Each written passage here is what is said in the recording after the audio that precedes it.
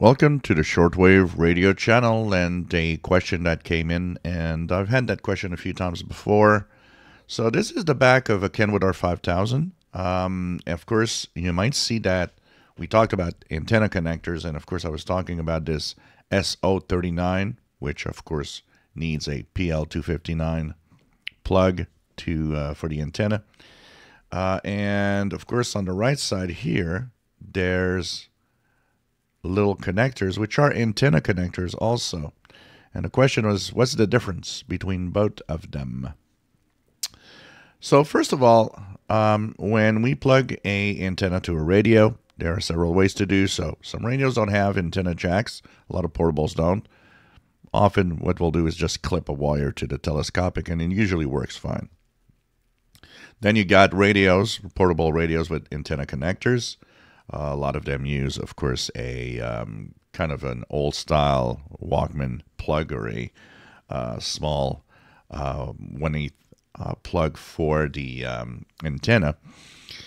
And then you get, of course, other radios, and there are quite a few radios out there that have several types of antenna connectors, and often they'll have a true connector and some either screws or spring-loaded clips type that you just enter a wire.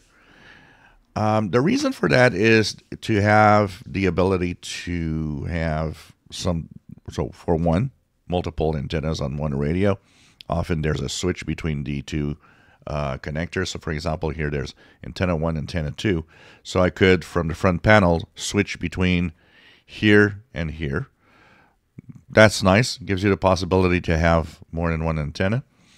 But the connectors that are like this, either with little screws or are little spring-loaded type connectors, are meant most of the time for wire antennas that come in directly to the radio. What's the difference? Actually, the wire antennas have a very, very high impedance. What's that mean? A antenna, any type of antenna, has a certain impedance, which is measured in ohms. And depending on how it is designed and constructed, it varies a lot from one end to the other. The typical connector like this is usually made for 50 ohms, which is kind of a standard.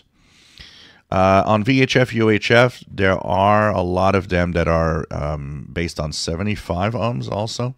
And so usually you try to match that as much as possible.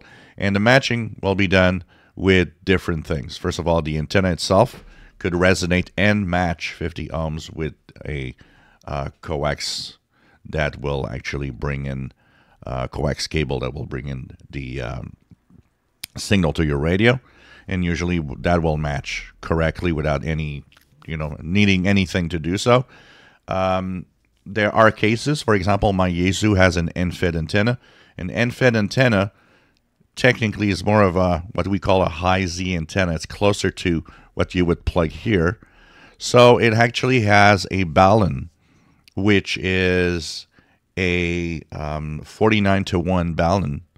And what that does is actually that little transformer, if you want, in the box will match or change that a very high impedance and match it closer to 50 ohms so that I can use it with a transceiver.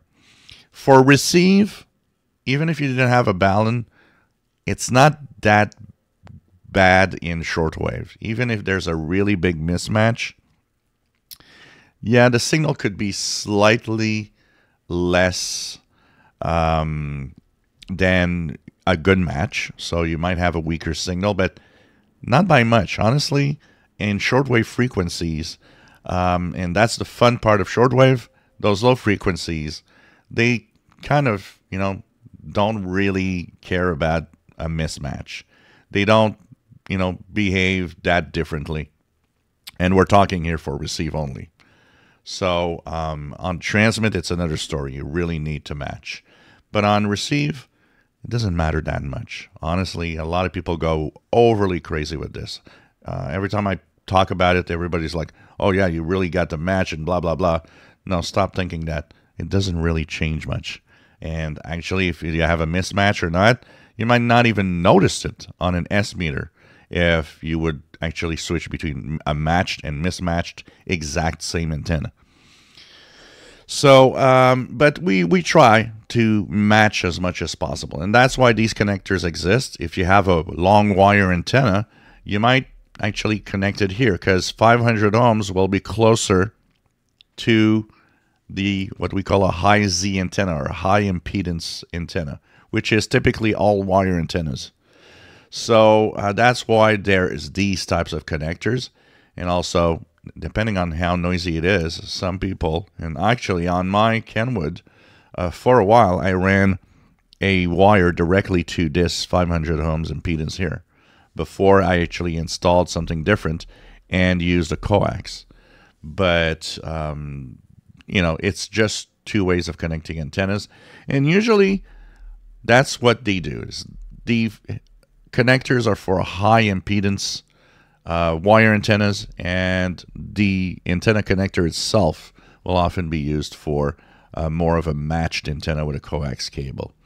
Notice that there's a 50 ohms here, which matches 50 ohms here.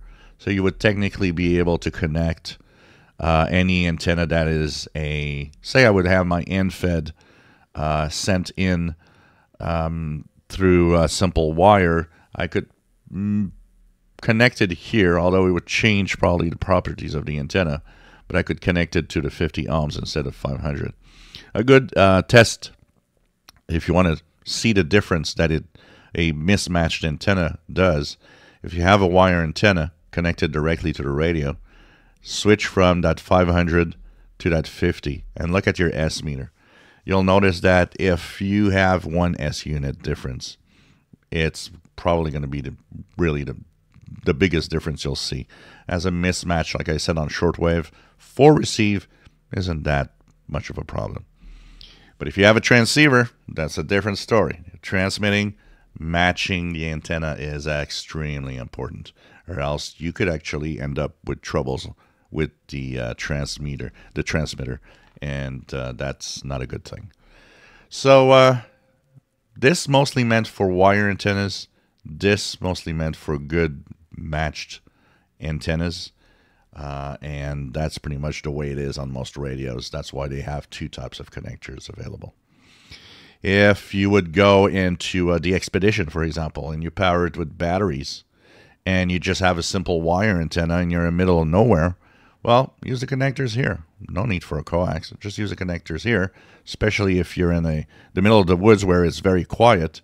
Doesn't matter. You don't need a shielded cable to bring in the antenna because there's no noise around you. So I'll be fine. If you enjoy my videos, please subscribe, give us a thumbs up. Thank you for watching.